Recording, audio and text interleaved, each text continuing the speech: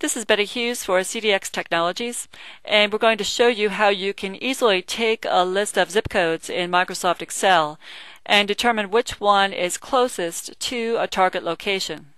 This has lots of applications. It can be used to determine which store location is closest to a particular customer, for example, or for selecting the closest distribution center to a delivery address. So let's take a look at how this works. Here's a list of zip codes, and we'd like to find which one is closest to a target zip code 33607. First, we're going to give this list a name. So let's select the list, and then in the name box we're going to call it zip list. We then just right-click on an empty cell here,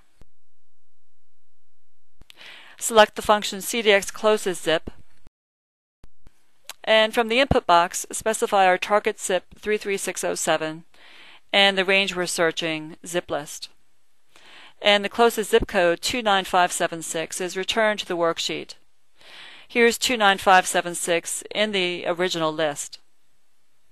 Let's see how we can apply this to a long list of target zip codes. In this worksheet we have zip codes for store locations and for customers, and we need to identify the closest store location for each customer. We're going to call the store zip codes store zips,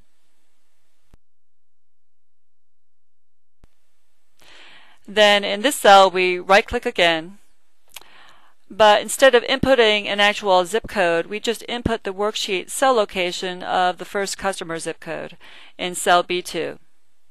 And the name of the store zip codes, store zips. The closest store for this first customer is in zip code 08053, and the next step is easy. All we have to do is copy and paste this cell along the list, and the closest store location is identified for each customer.